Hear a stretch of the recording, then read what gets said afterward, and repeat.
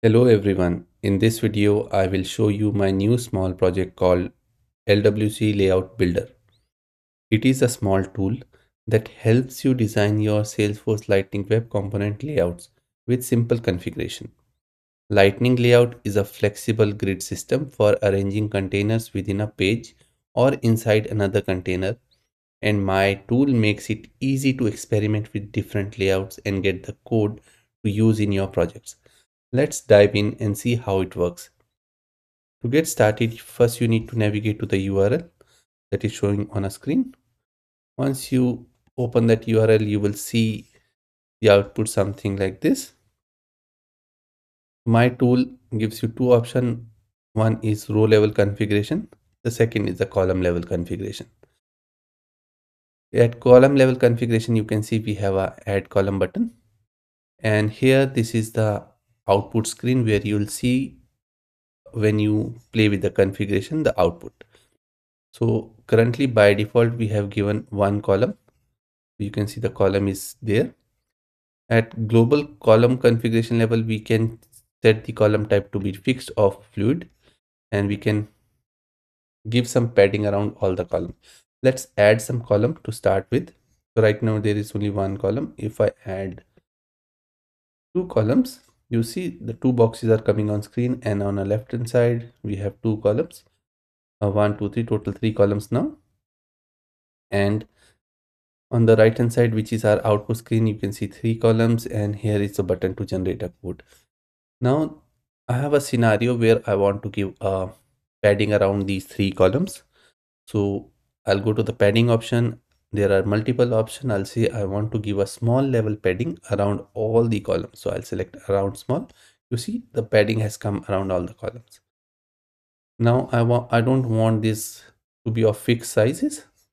For that, I'll say, okay, I want it to be fluid, and my all columns should take 100% width, or basically adjust the width according to the main container.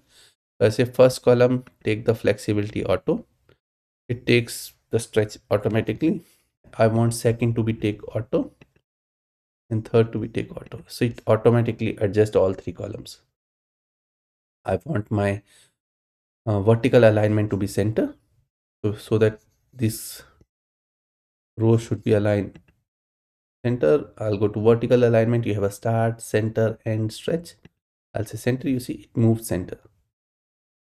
Similarly, you can play with the horizontal alignment. You can play with the pull to boundary. You can select multiple rows. So that was how the column fluid works. Let's move to the fixed sizes, where we'll play more with the sizes. So right now the vertical alignment is center. I want the horizontal alignment to be center. You see it moved to the center. If I say to the end, it moved to the end. If I say spread, it spread it. If I say space, it gives a space around all the columns equally. If I say pull to boundary, it play with the margin, make it default. Now at a column level, we have an option of sizes. So if we are not defining the sizes at a for a specific device, you can directly play with the default sizes. So if I say I want a size of 4 to my first column, then I want 4 to the second column, and I want 4 to the third column, right? So it gives us the style, and I can make it default and make it default so it align with this. And once I want to generate a code, I click on this button. It gives me the code. I'll copy it. I'll go to my VS Code or a project, any project I'm working on, and paste it. Now if I come to my editor, I'll just paste this code that I have copied. You see the boxes are coming as it is. To get these boxes background and all, I have defined the CSS, but the alignment and everything is taken care by the code that we have copied. Let's go to the builder back. I'll just copy and close. Now let's try to understand based on a real-time scenario. So I'll go back and give you a scenario, a problem statement basically.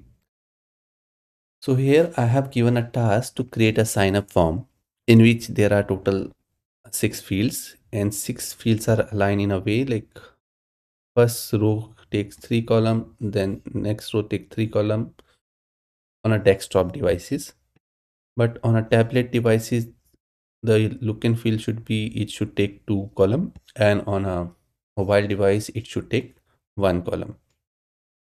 So to achieve this scenario, we have to use the layout builder now quickly. So here I'll go first, I'll look into the desktop device and I need 3 columns, right? So what I'm gonna do, I'll add 3 columns. So 3 columns are already there. I'll open the first column. I say I need a device specific sizes. So I enable this button. It immediately gives us tablet mobile option. I'll say the by default size should be always 12, which is the default size.